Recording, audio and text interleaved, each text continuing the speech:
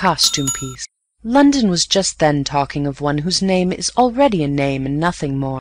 Reuben Rosenthall had made his millions on the diamond fields of South Africa, and had come home to enjoy them according to his lights. How he went to work will scarcely be forgotten by any reader of the halfpenny evening papers, which revelled in endless anecdotes of his original indigence and present prodigality, varied with interesting particulars of the extraordinary establishment which the millionaire set up in St. John's Wood. Here he kept a retinue of Kaffirs, who were literally his slaves, and hence he would sally, with enormous diamonds in his shirt and on his finger, in the convoy of a prize-fighter of heinous repute, who was not, however, by any means the worst element in the Rosenthall melange. So said common gossip, but the fact was sufficiently established by the interference of the police on at least one occasion, followed by certain magisterial proceedings, which were reported with justifiable gusto and huge headlines in the newspapers aforesaid. And this was all one knew of Reuben Rosenthall, up to the time when the old Bohemian Club, having fallen on evil days, found it worth its while to organize a great dinner in honor of so wealthy an exponent of the club's principles. I was not at the banquet myself, but a member took Raffles, who told me all about it that very night. "The most extraordinary show I ever went to in my life," said he. "As for the man himself, well, I was prepared for something grotesque, but the fellow fairly took my breath away. To begin with, he's the most astounding brute to look at, well over 6 feet, with a chest like a barrel and a great hook nose, and the reddest hair and whiskers you ever saw. Drank like a fire-engine, but only got drunk enough to make us a speech that I wouldn't have missed for 10 pounds. I'm only sorry you weren't there too, Bunny, old chap." I began to be sorry myself, for Raffles was anything but an excitable person, and never had I seen him so excited before. Had he been following Rosenthall's example? His coming to my rooms at midnight, merely to tell me about his dinner, was in itself enough to excuse a suspicion which was certainly at variance with my knowledge of A.J. Raffles. "What did he say?" I inquired mechanically, divining some subtler explanation of this visit, and wondering what on earth it could be. "Say?" cried Raffles. "What did he not say? He boasted of his rise, he bragged of his riches, and he blackguarded society for taking him up for his money and dropping him out of sheer pique and jealousy because he had so much. He mentioned names, too, with the most charming freedom, and swore he was as good a man as the old country had to show, pace the old Bohemians. To prove it, he pointed to a great diamond in the middle of his shirt-front, with a little finger loaded with another just like it. Which of our bloated princes could show a pair like that? As a matter of fact, they seemed quite wonderful stones, with a curious purple gleam to them that must mean a pot of money. But old Rosenthall swore he wouldn't take 50,000 pounds for the two, and wanted to know where the other man was who went about with 25,000 in his shirt-front, and another 25 on his little finger. He didn't exist. If he did, he wouldn't have the pluck to wear them. But he had. He'd tell us why. And before you could say Jack Robinson, he had whipped out a whacking great revolver. Not at the table. At the table, in the middle of his speech. But it was nothing to what he wanted to do. He actually wanted us to let him write his name in bullets on the opposite wall, to show us why he wasn't afraid to go about in all his diamonds. That brute Purvis, the prize-fighter, who was his paid bully, had to bully his master before he could be persuaded out of it. There was quite a panic for the moment. One fellow was saying his prayers under the table, and the waiters bolted to a man. What a grotesque scene! Grotesque enough, but I rather wish they had let him go the whole hog and blaze away. He was as keen as knives to show us how he could take care of his purple diamonds. And do you know, Bunny, I was as keen as knives to see." And Raffles leaned towards me with a sly, slow smile that made the hidden meaning of his visit only too plain to me at last. "So you think of having a try for his diamonds yourself?" He shrugged his shoulders. It's horribly obvious, I admit, but yes, I have my heart set upon them. To be quite frank, I have had them on my conscience for some time. One couldn't hear so much of the man and his prize-fighter and his diamonds without feeling it a kind of duty to have a go for them. But when it comes to brandishing a revolver and practically challenging the world, that thing becomes inevitable. It is simply thrust upon one. I was fated to hear that challenge, Bunny, and I, for one, must take it up. I was only sorry I couldn't get on my hind legs and say so then and there. "Well," I said, "I don't see the necessity as things are with us, but of course, I'm your man." My tone may have been half-hearted. I did my best to make it otherwise, but it was barely a month since our Bond Street exploit, and we certainly could have afforded to behave ourselves for some time to come. We had been getting along so nicely. By his advice I had scribbled a thing or two, inspired by Raffles. I had even done an article on our own jewel robbery, and for the moment I was quite satisfied with this sort of adventure. I thought we ought to know when we were well off, and could see no point in our running fresh risks before we were obliged. On the other hand, I was anxious not to show the least disposition to break the pledge that I had given a month ago, but it was not on my manifest disinclination that Raffles fastened. "Necessity, my dear Bunny? Does the writer only write when the wolf is at the door? Does the painter paint for bread alone? Must you and I be driven to crime like Tom of Bow and Dick of Whitechapel? You pain me, my dear chap. You needn't laugh, because you do. Art for art's sake is a vile catchword, but I confess it appeals to me. In this case my motives are absolutely pure, for I doubt if we shall ever be able to dispose of such peculiar stones. But if I don't have a try for them, after tonight, I shall never be able to hold up my head again." His eye twinkled, but it glittered too. "We shall have our work cut out," was all I said. "And do you suppose I should be keen on it if we hadn't?" cried Raffles. "My dear fellow, I would rob St. Paul's Cathedral if I could. But I could no more scoop a till when the shop-walker wasn't looking than I could bag the apples out of an old woman's basket.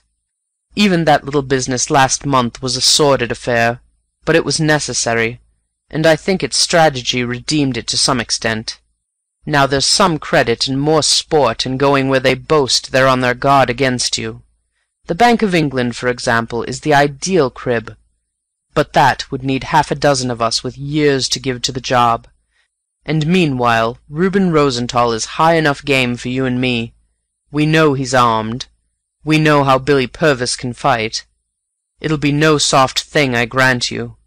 But what of that, my good Bunny, what of that?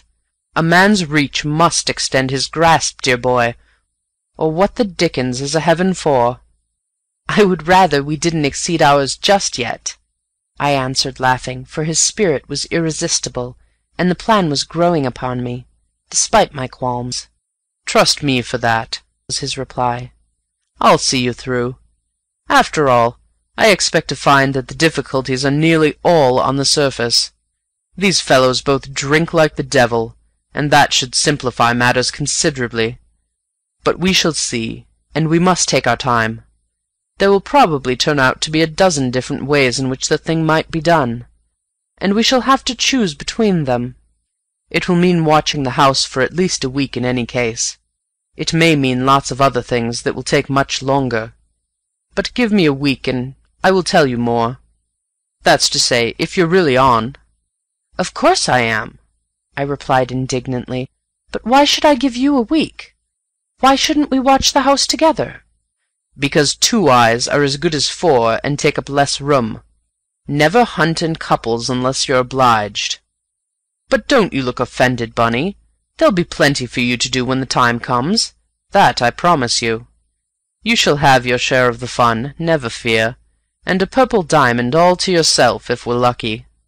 On the whole, however, this conversation left me less than lukewarm, and I still remember the depression which came upon me when Raffles was gone. I saw the folly of the enterprise to which I had committed myself, the sheer, gratuitous, unnecessary folly of it, and the paradoxes in which Raffles revelled, and the frivolous casuistry which was nevertheless half sincere, and which his mere personality rendered wholly plausible at the moment of utterance, appealed very little to me when recalled in cold blood.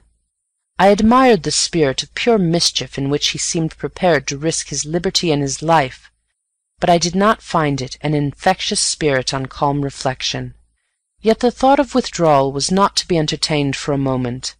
On the contrary, I was impatient of the delay ordained by Raffles, and perhaps no small part of my secret disaffection came from his galling determination to do without me until the last moment. It made it no better that this was characteristic of the man and of his attitude toward me. For a month we had been, I suppose, the thickest thieves in all London, and yet our intimacy was curiously incomplete.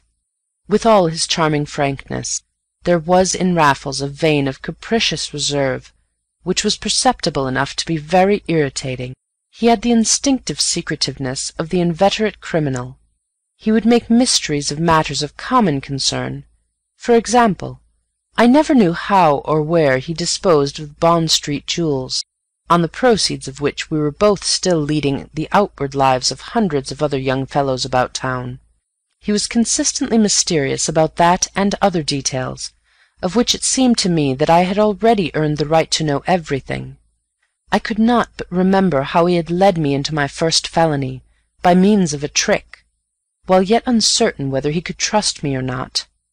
That I could no longer afford to resent, but I did resent his want of confidence in me now.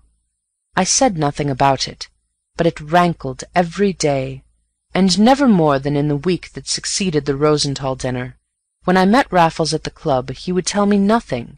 When I went to his rooms he was out, or pretended to be. One day he told me he was getting on well, but slowly. It was a more ticklish game than he had thought. But when I began to ask questions he would say no more. Then and there, in my annoyance, I took my own decision. Since he would tell me nothing of the result of his vigils, I determined to keep one on my own account, and that very evening found my way to the millionaire's front gates. The house he was occupying is, I believe, quite the largest in the St. John's Wood district.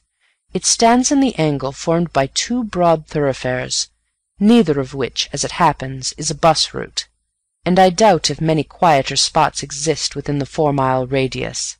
Quiet also was the great square house in its garden of grass-plots and shrubs. The lights were low, the millionaire and his friends obviously spending their evening elsewhere. The garden walls were only a few feet high. In one there was a side door opening into a glass passage, in the other 2 5-barred, grained and varnished gates, one at either end of the little semicircular drive, and both wide open. So still was the place that I had a great mind to walk boldly in and learn something of the premises. In fact, I was on the point of doing so when I heard a quick shuffling step on the pavement behind me. I turned round and faced the dark scowl and the dirty clenched fists of a dilapidated tramp. "You fool!" said he. "You utter idiot!" "Raffles?"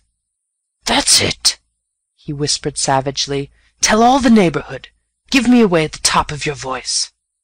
With that he turned his back upon me and shambled down the road, shrugging his shoulders and muttering to himself as though I had refused him alms. A few moments I stood astounded, indignant, at a loss. Then I followed him. His feet trailed, his knees gave, his back was bowed, his head kept nodding. It was the gait of a man 80 years of age. Presently he waited for me midway between 2 lamp-posts. As I came up, he was lighting rank tobacco in a cuddy pipe, with an evil-smelling match, and the flame showed me the suspicion of a smile. "You must forgive my heat, Bunny, but it really was very foolish of you. Here I am trying every dodge, begging at the door one night, hiding in the shrubs the next, doing every mortal thing but stand and stare at the house as you went and did. It's a costume piece, and in you rush in your ordinary clothes. I tell you, they're on the lookout for us night and day. It's the toughest nut I ever tackled." "Well," said I, "if you had told me so before, I shouldn't have come. You told me nothing." He looked hard at me from under the broken brim of a battered billycock. "You're right," he said at length. "I've been too close. It's become second nature with me when I've anything on. But here's an end of it, Bunny, so far as you're concerned. I'm going home now, and I want you to follow me, but for heaven's sake keep your distance, and don't speak to me again till I speak to you. There, give me a start." And he was off again, a decrepit vagabond with his hands in his pockets, his elbows squared, and frayed coat-tails swinging raggedly from side to side. I followed him to the Finchley Road. There he took an Atlas omnibus, and I sat some rows behind him on the top, but not far enough to escape the pest of his vile tobacco. That he could carry his character sketch to such a pitch, he who would only smoke one brand of cigarette! It was the last, least touch of the insatiable artist, and it charmed away what mortification there still remained in me. Once more I felt the fascination of a comrade who was forever dazzling one with a fresh and unsuspected facet of his character. As we neared Piccadilly, I wondered what he would do. Surely he was not going into the Albany like that. No, he took another omnibus to Sloane Street, I sitting behind him as before. At Sloane Street we changed again, and were presently in the long lean artery of the King's Road. I was now all agog to know our destination, nor was I kept many more minutes in doubt. Raffles got down. I followed. He crossed the road and disappeared up a dark turning. I pressed after him, and was in time to see his coat-tails as he plunged into a still darker flagged alley to the right. He was holding himself up and stepping out like a young man once more. Also, in some subtle way, he already looked less disreputable. But I alone was there to see him. The alley was absolutely deserted and desperately dark. At the further end he opened a door with a latch-key, and it was darker yet within. Instinctively I drew back and heard him chuckle. We could no longer see each other. "All right, Bunny. There's no hanky-panky this time.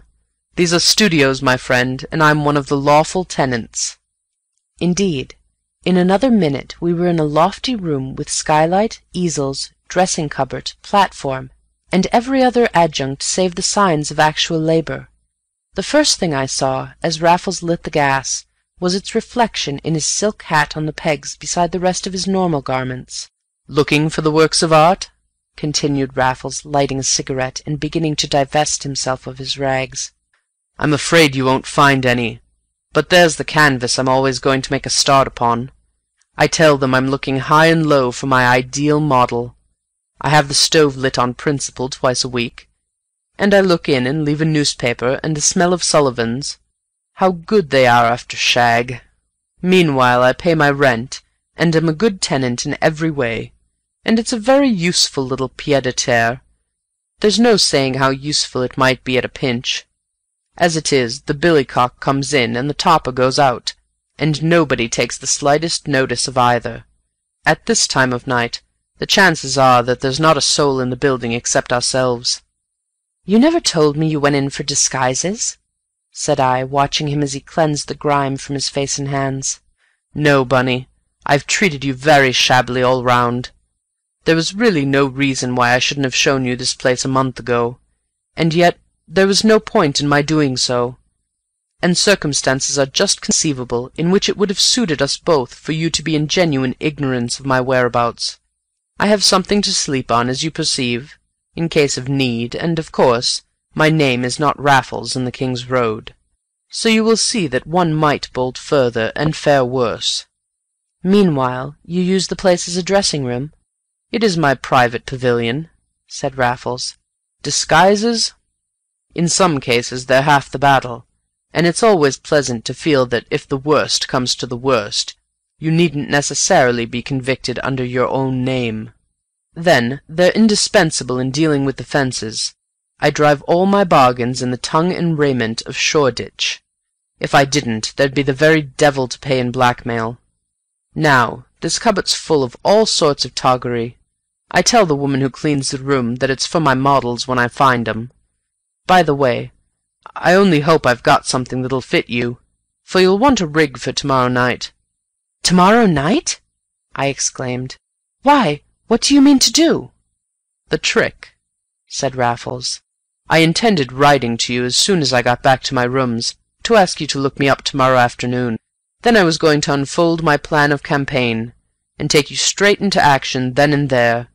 There's nothing like putting the nervous players in first.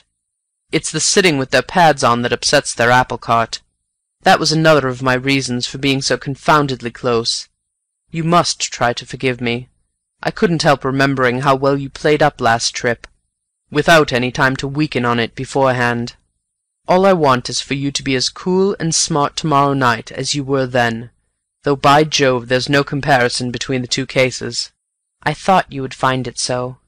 "You are right, I have. Mind you, I don't say this will be the tougher job all round.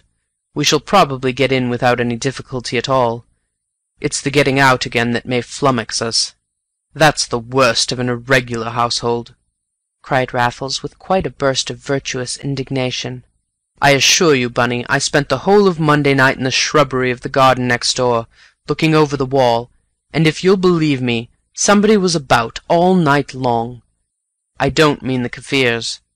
I don't believe they ever get to bed at all, poor devils. No, I mean Rosenthall himself, and that pasty-faced beast Purvis. They were up and drinking from midnight when they came in to broad daylight when I cleared out. Even then I left them sober enough to slang each other. By the way, they very nearly came to blows in the garden, within a few yards of me, and I heard something that might come in useful and make Rosenthall shoot crooked at a critical moment. You know what an IDB is?" "Illicit diamond buyer?" "Exactly. Well, it seems that Rosenthall was one. He must have let it out to Purvis in his cups. Anyhow, I heard Purvis taunting him with it, and threatening him with the breakwater at Cape Town, and I begin to think our friends are friend and foe. But about tomorrow night, there's nothing subtle in my plan. It's simply to get in while these fellows are out on the loose, and to lie low till they come back, and longer. If possible, we must doctor the whiskey. That would simplify the whole thing, though it's not a very sporting game to play. Still, we must remember Rosenthall's revolver. We don't want him to sign his name on us. With all those Kaffirs about, however, it's 10 to 1 on the whiskey, and 100 to 1 against us if we go looking for it. A brush with the heathen would spoil everything if it did no more. Besides, there are the ladies." "The deuce there are!" "Ladies with an I. The very voices for raising Cain. I fear the clamour.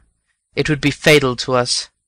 Au contraire, if we can manage to stow ourselves away unbeknownst, half the battle will be won.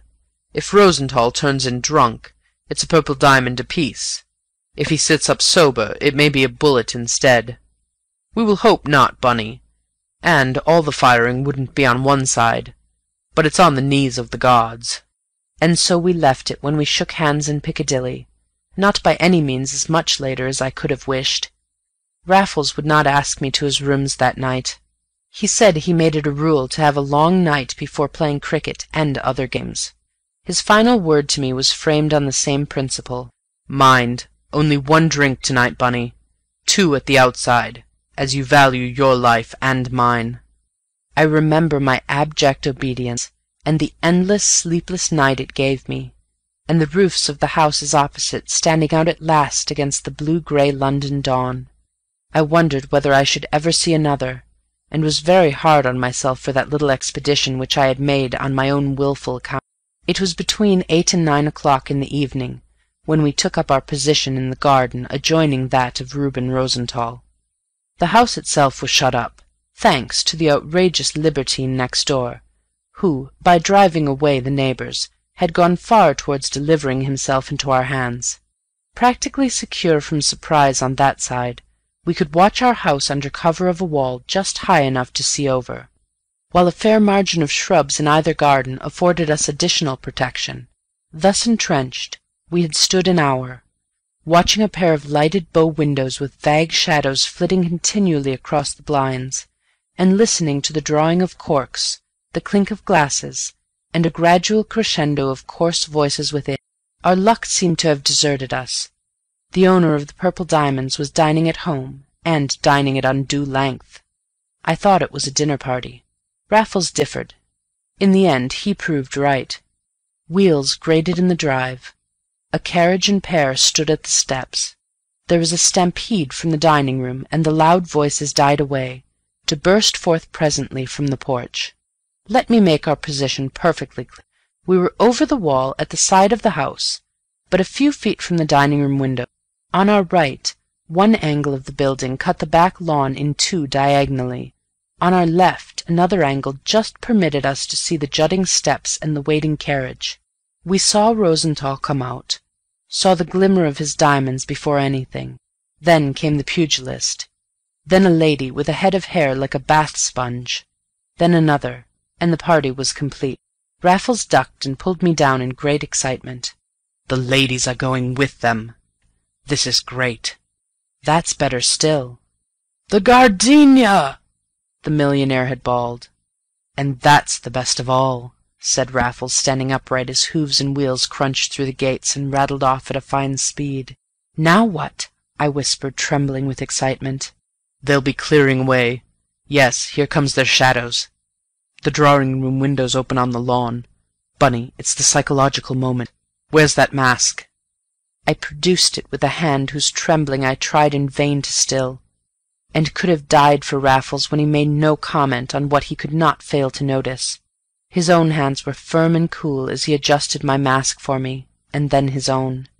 "By Jove, old boy," he whispered cheerily, "you look about the greatest ruffian I ever saw. These masks alone will down a nigger if we meet one. But I'm glad I remembered to tell you not to shave.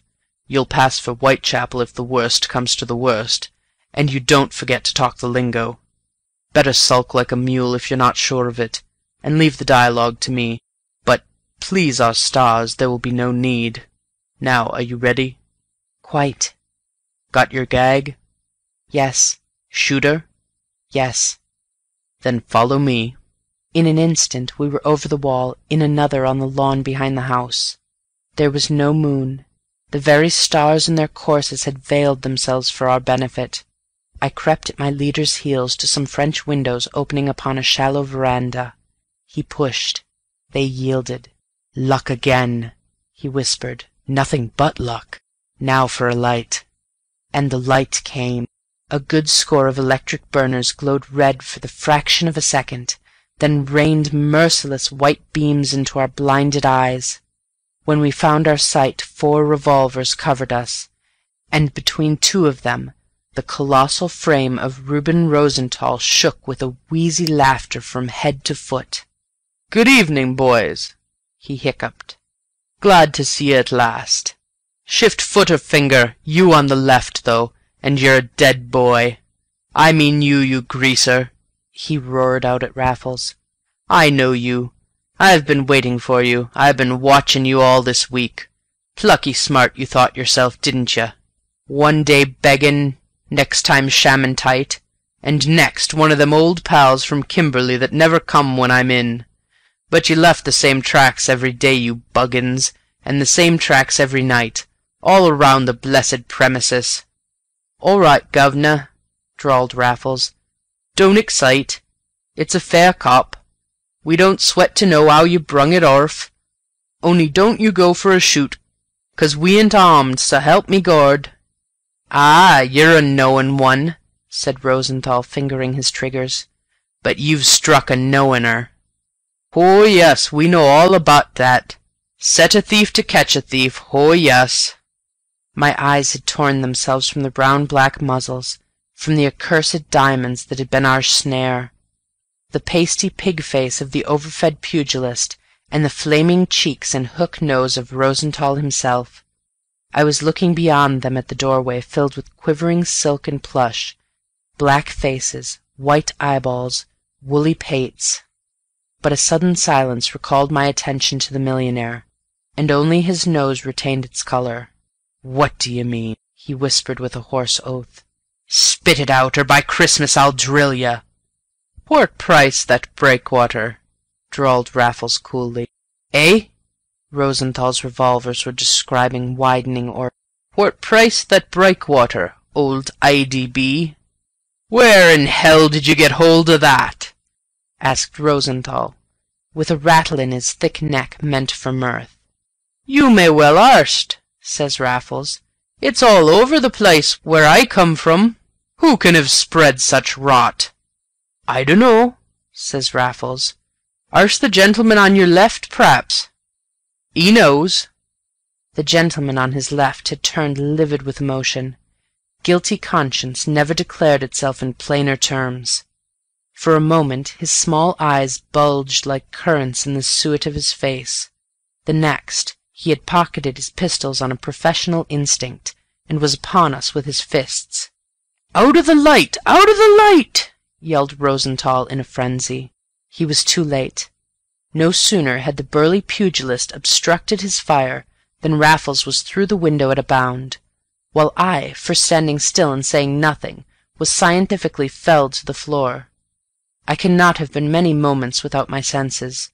When I recovered them, there was a great to-do in the garden, but I had the drawing-room to myself. I sat up. Rosenthall and Purvis were rushing about outside, cursing the Kaffirs and nagging at each other. "Over that wall, I tell yer!" "I tell you it was this one!" "Can't you whistle for the police?" "Police be damned! I've had enough of the blessed police." "Then we better get back and make sure of the other rotter." "Oh, make sure of your skin. That's what you'd better do. Jala, you black hog, if I catch you skulkin'—" I never heard the threat. I was creeping from the drawing-room on my hands and knees, my own revolver swinging by its steel ring from my teeth. For an instant I thought that the hall was also deserted. I was wrong, and I crept upon a Kaffir on all fours. Poor devil!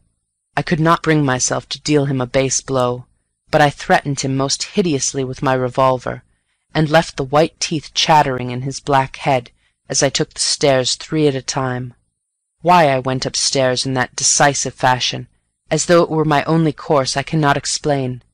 But garden and ground floor seemed alive with men, and I might have done worse. I turned into the first room I came to. It was a bedroom, empty, though lit up. And never shall I forget how I started as I entered, on encountering the awful villain that was myself at full length in a pier-glass. Masked, armed, and ragged, I was indeed fit carrion for a bullet or the hangman, and to one or the other I made up my mind. Nevertheless, I hid myself in the wardrobe behind the mirror, and there I stood shivering and cursing my fate, my folly, and Raffles most of all. Raffles first and last, for I dare say half an hour. Then the wardrobe door was flung suddenly open. They had stolen into the room without a sound, and I was hauled downstairs, an ignominious captive. Gross scenes followed in the hall. The ladies were now upon the stage, and at sight of the desperate criminal they screamed with one accord. In truth, I must have given them fair cause, though my mask was now torn away and hid nothing but my left ear. Rosenthall answered their shrieks with a roar for silence. The woman with the bath-sponge hair swore at him shrilly in return. The place became a babel impossible to describe. I remember wondering how long it would be before the police appeared. Purvis and the ladies were for calling them in and giving me in charge without delay. Rosenthall would not hear of it. He swore that he would shoot man or woman who left his sight. He had had enough of the police. He was not going to have them coming there to spoil sport. He was going to deal with me in his own way. With that he dragged me from all other hands, flung me against a door, and sent a bullet crashing through the wood within an inch of my ear. "You drunken fool! It'll be murder!" shouted Purvis, getting in the way a second time. "What do I care? He's armed, isn't he? I shot him in self-defense. It'll be a warning to others. Will you stand aside, or do you want it yourself?" "You're drunk," said Purvis, still between us. "I saw you take a neat tumblerful since you come in, and it's made you drunk as a fool. Pull yourself together, old man. You ain't a-going to do what you'll be sorry for." "Then I won't shoot him at all. I'll only shoot round and round the beggar. You're quite right, old feller.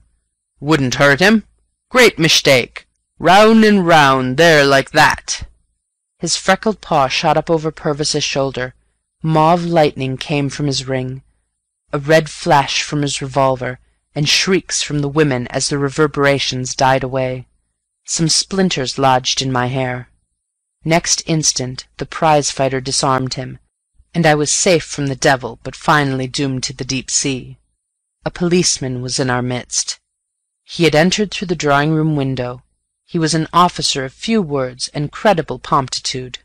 In a twinkling he had the handcuffs on my wrists, while the pugilist explained the situation, and his patron reviled the force and its representative with impotent malignity. A fine watch they kept, a lot of good they did, coming in when it was all over and the whole household might have been murdered in their sleep. The officer only deigned to notice him as he marched me off. "We know all about you, sir," he said contemptuously, and he refused the sovereign Purvis offered. "You will be seeing me again, sir, at Marylebone." "Shall I come now?" "As you please, sir. I rather think the other gentleman requires you more, and I don't fancy this man means to give much trouble." "Oh, I'm coming quietly," I said, and I went. In silence we traversed perhaps 100 yards. It must have been midnight. We did not meet a soul. At last I whispered, "How on earth did you manage it?" "Purely by luck," said Raffles. "I had the luck to get clear away through knowing every brick of those back garden walls, and the double luck to have these togs with the rest over at Chelsea. The helmet is one of a collection I made up at Oxford. Here it goes over this wall, and we'd better carry the coat and belt before we meet a real officer. I got them once for a fancy ball, ostensibly, and thereby hangs a yarn. I always thought they might come in useful a second time. My chief crux tonight was getting rid of the hansom that brought me back. I sent him off to Scotland Yard with 10 bob and a special message to good old Mackenzie. The whole detective department will be at Rosenthall's in about half an hour. Of course, I speculated on our gentleman's hatred of the police. Another huge slice of luck. If you'd got away, well and good. If not, I felt he was the man to play with his mouse as long as possible. Yes, Bunny, it's been more of a costume piece than I intended, and we've come out of it with a good deal less credit. But by Jove, we're jolly lucky to have come out of it at all." Thank you for watching this video. Please like, share and subscribe to the channel to see the latest videos. Thank you.